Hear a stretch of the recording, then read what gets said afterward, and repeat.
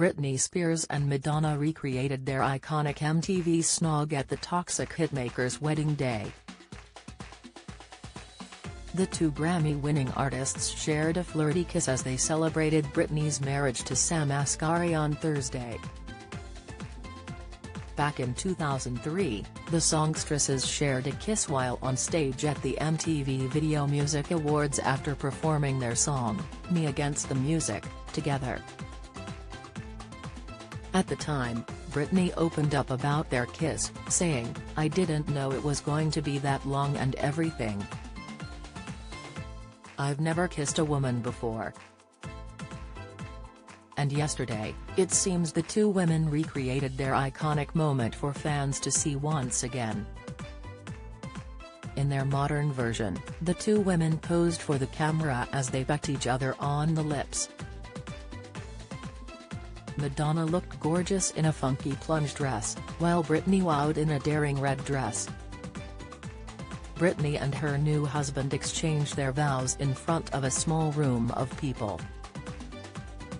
As previously reported, the exclusive guest list did not include Britney's mum Lynn Spears, dad Jamie Spears or sister Jamie Lynn Spears, but the likes of Selena Gomez and Donatella Versace were in attendance. The songstress wore a dress designed by Versace, with sources telling E!Online the gown featured an off-the-shoulder cap sleeve and with a deep V-shaped slit in the leg. She is said to have completed her look with a selection of jewelry by Stephanie Gottlieb, while her makeup was by Charlotte Tilbury. The source added the star walked down the aisle to Elvis Presley's song Can't Help Falling in Love. Actor and model Sam popped the question to the "I'm a slave for you" hitmaker back in September, shortly after Britney was freed from her 13-year conservatorship. Her wedding to Sam is actually the third time the pop icon has tied the knot. In 2004, she got married to childhood friend Jason Alexander and, a few months later, she tied the knot with Kevin Federline.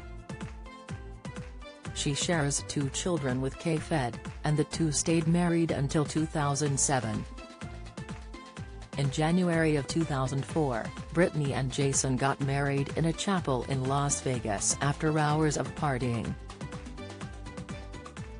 However, the marriage only lasted 55 hours as Britney immediately got it annulled after doing something wild, crazy. A mere half a year later, Britney got engaged to backup dancer Kevin Federline after meeting him on the dancer floor at Joseph's Club in Hollywood.